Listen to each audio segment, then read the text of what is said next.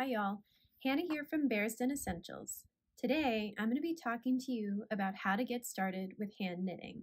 It's part of a series that will walk you through every step of creating your first or 101st knitting project that you see here, which is a lovely twisted headband made using just garter stitch. If you've ever wanted to learn how to knit but you felt intimidated, what I'm here to do is help peel back some of the layers and help you feel more comfortable with the learning curve. Like with anything else, knitting is about practice, so you build that muscle memory in your brain for the stitches, but also with the mechanics of what your hands and fingers are going to be doing. My favorite saying is that every mistake that you make as a beginner is just a more advanced technique that you didn't mean to use yet.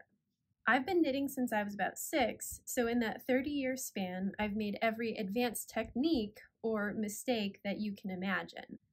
When I first got started knitting, I wasn't even actually aware that there was quote-unquote correct ways to do everything necessarily.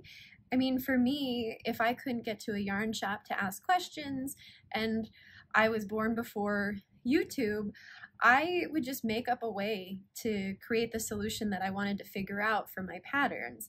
And a lot of times I would just adjust patterns as I was going, and it wasn't until I started writing patterns that I actually kind of held my feet to the fire and started building a system instead of just making it up as I went, which works if you're knitting for yourself, but if you're running a business like my partner and I do, you kind of have to remember how to write everything down and keep track of what you do, because you might be making 50 of the same item and you need them all to look the same.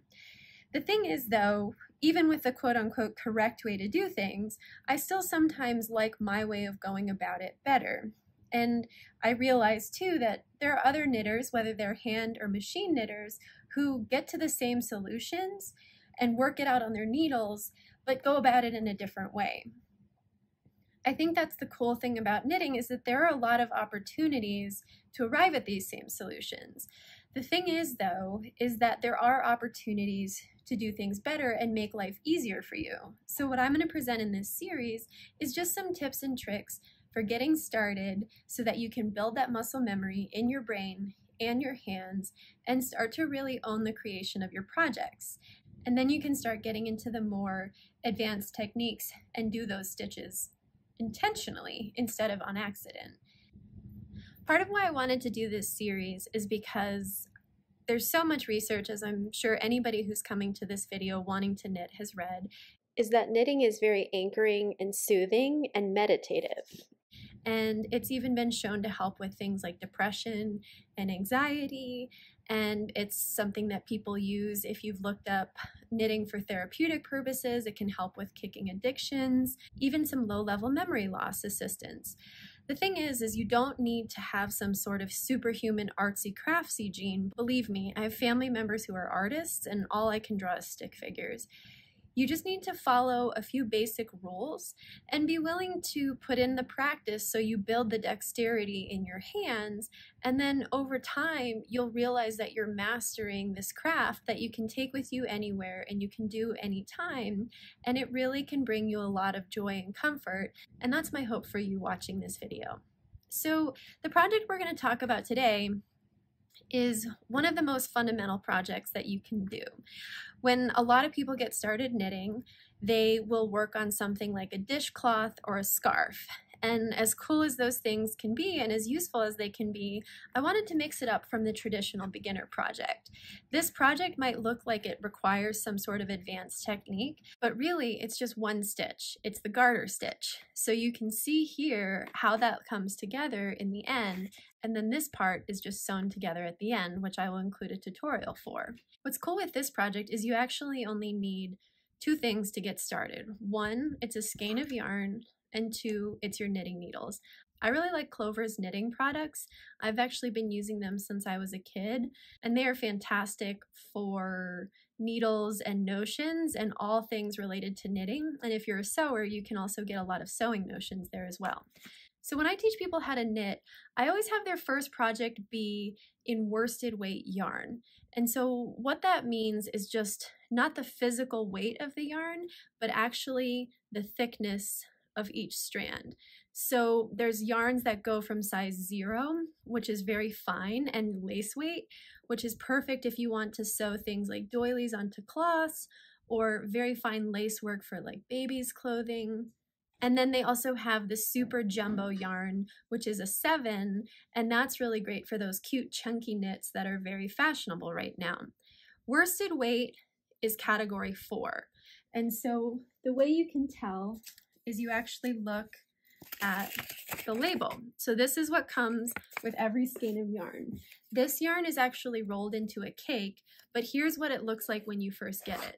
It comes like this, and then what you do is you can wind it, and a lot of times your local yarn shop will have a swift that they can use to wind your yarn for you so you can pull from the center, which makes, when you're sitting in your workflow, it makes it pull evenly, so your stitches are more likely to be even compared to this where it's just wound in such a way that you're going to pull it unevenly. And especially as a new knitter, you really want to focus on getting your tension even. So the back of the label, this is something that can be super intimidating. So just to demystify it, what I was getting at is that category 4, you want to look at the number on the skein of yarn in the picture. And this is category 4, which is things like worsted weight yarn. It also has care directions, and since this is 100% wool, you're going to only be hand washing it. You don't want to knit something very beautiful and then end up having a scarf for a gnome because of the fact that you shrank it in the wash. So the other thing to pay attention, so here's the color and then the dye lot. So if you're going to be knitting a bigger project, you want to try to get the skeins from the same dye lot because it's minimal, but sometimes if you're doing a project, there's enough of a difference if it comes from a different dye lot. If you have 4 skeins of one color from one dye lot and then one for that same color from a different dye lot. So there's nothing more heartbreaking than having that happen. Sometimes you can avoid it, but this is a good way to just kind of keep track. That's where this statement comes from. Because of the dye lot, they recommend for color uniformity, purchase enough yarn at one time to complete your project. So that's where you have to pay attention to the amounts. So they have the weights as well as the yardage and the meters.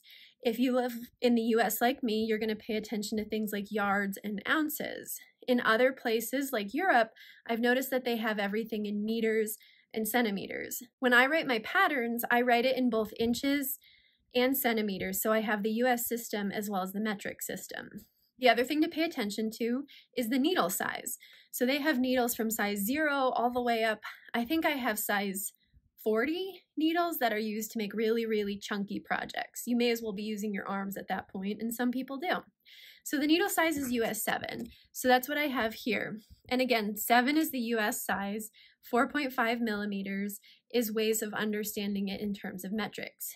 The 9-inch and 23 centimeters is just the length of how long this needle is. So these are single pointed needles. You can also use circular needles for projects. So that's these.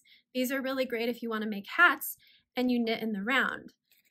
You also have double pointed needles when you get to the top of a project like a hat. So for today, I would recommend starting with single pointed needles for your first project because it makes it easy to handle and it also makes it easier to keep track of where you're at on a particular row or if you're at the end of the row, and to monitor your progress to make sure that you're knitting evenly, which we'll get into in another video. But you want to have nice even ends so that the edges of your project all look consistent. The last thing that I want to mention that you'll see on here is the gauge. It's kind of the black sheep, to use an apt term, of the knitting world because you need to have a gauge, but it's also kind of the biggest thorn in a lot of people's side, myself included. If you're a knitter, you want to get started on your project right away. You don't want to have to sit and make a gauge swatch to figure out if you're actually knitting to gauge.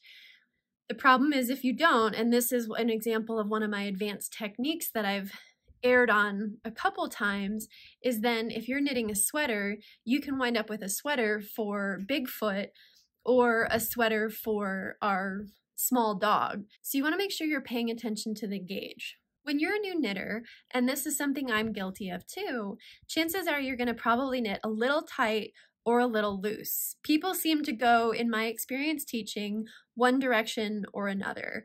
When I first started knitting, I actually would knit so tight on the stitches that you couldn't even put the needle through without feeling like you were about to snap the needle, and admittedly, on a couple occasions I did. Ironically, as an adult, I now knit on the looser side of things. The more stitches per inch, the finer the yarn, or the tighter you're knitting. The fewer stitches per inch, like I was saying, with chunkier yarn, then that means that you're gonna have fewer stitches for every inch of yarn that you create. So for this particular project and for this particular yarn, it doesn't have how many rows per inch. For this project, since you're just going to be knitting to a certain length in inches or centimeters, you don't have to worry about how many rows per inch. You cast off, I do recommend seeing how many rows per inch and how many stitches per inch you do to get a sense of how close you knit to the gauge and if you knit tighter or looser. And so this way you can start to get a sense for how you might need to start working in the future to loosen up if you were me, or to tighten up if you were some other students that I've taught how to knit. So everyone is different. There, again, no right or wrong. It's just getting a rhythm down. So as I was mentioning, you don't need to worry about exact number of rows in this particular project. You're just going to focus on what length you want to knit to. So using the pattern that's in the description, you're going to be determining if you want to knit a newborn, an infant, a toddler, a child, a teen, an adult, or an adult large. So that's going to determine not only how many stitches you cast on, but also how long you're going to knit until you cast off. For the next video, I will be walking you through two of my favorite casting on techniques. So to recap, just to get started, you're going to want to get one skein of this Nature Spun brown sheep yarn in the worsted size, and then you're going to pick out, they have lovely color options, so you want to pick that out. You want to have it wound up like this little cake to make it easy to draw through, and then you're going to need to get a set of Clover needles in US 7. You can get these online from Clover for cheap. I'll include a link to how to purchase these and these in the description so you can get your hands on it. This is Arctic Moss, which I really like. I love that seafoamy sage-ish green color. Where we live in Montana, sage is such a beautiful color on the landscape, so I wear it a lot. And then for the next tutorial, we'll walk through getting started with casting on. Thanks for joining me today.